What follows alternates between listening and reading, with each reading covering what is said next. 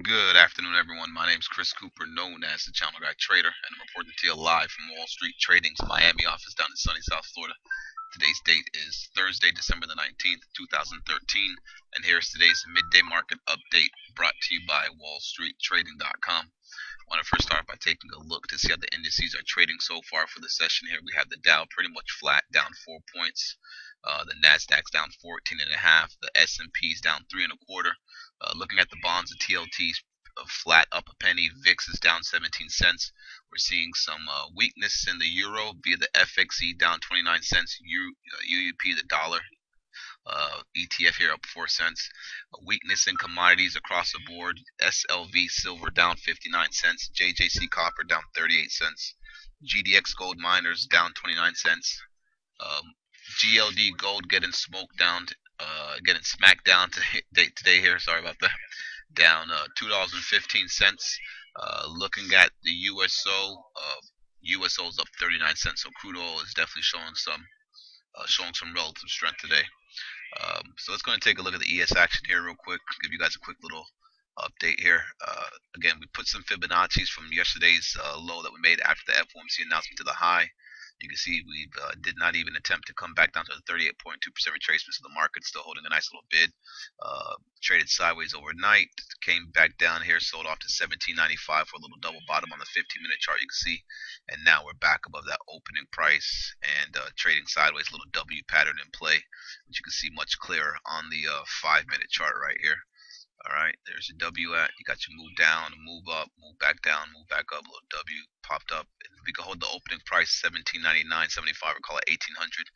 Should be looking for a move up towards some gap fill action, which is we have the 4 o'clock, the 4:15 gap fills at 1804 half. The 4 o'clock cash close. I also watch that. That's around 1805 for that gap fill. All right, and what else are we looking at here? So that's how the S&P 500 futures are looking. Let me bring up my other screen here. We can take a look at the SPY for some of your home gamers, retail guys out there that track the S&P to trade your equities. SPY, again, same thing here, trading sideways, just like the ES, of course, W pattern. And, so far, inside day of yesterday's action. Let's see. The triple Q, the NASDAQ 100. Let's see, 1 second.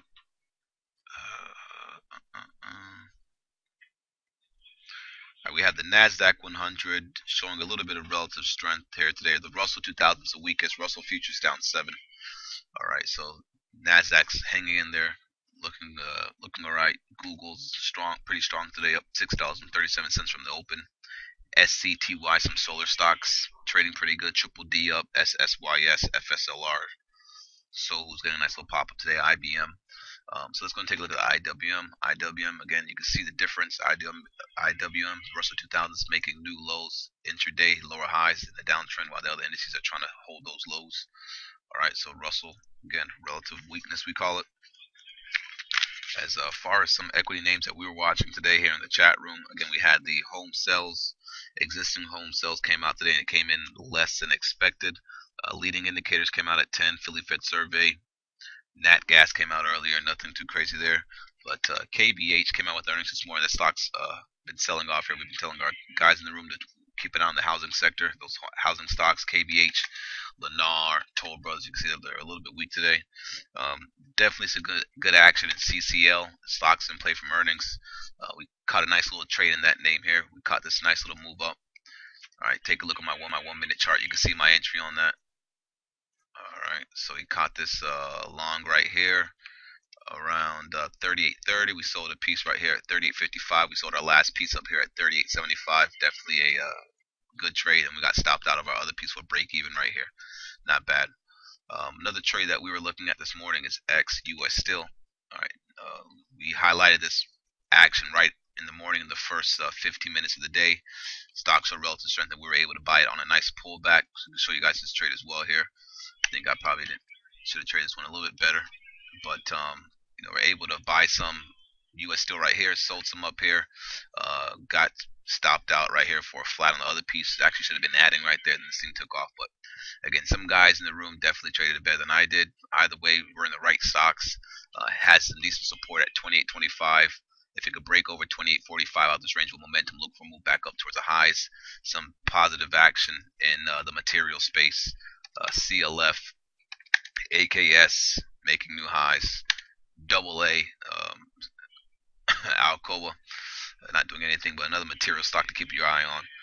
Oracle, another fast-moving trade we discussed this morning before the market opened. The way it was set up for a gap and go.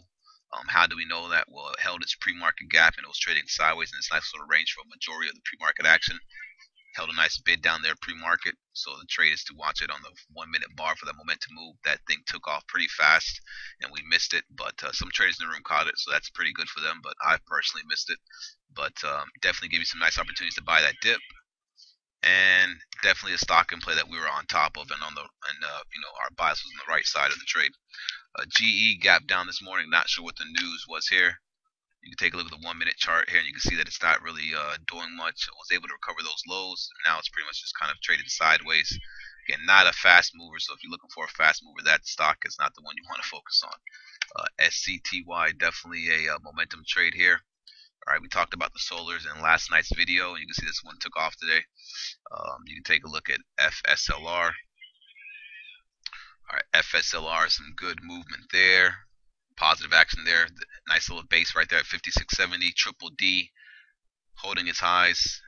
Keep an eye on SSYS maybe to catch some momentum with Triple D if it could break above 122.50.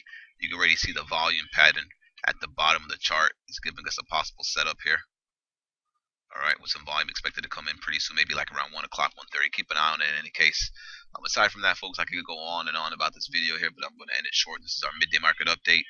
Go to our website, wallstreettrading.com, to watch our after the bell market summary videos, or subscribe to our YouTube channel, My Wall Street TV. If you like the analysis here, like the video, share the video, and come check us out in our live trading room for active and professional traders, or for those looking to become active and professional traders at mywallstreettv.com. Have a great night, folks. Have a great day, folks. Cheers.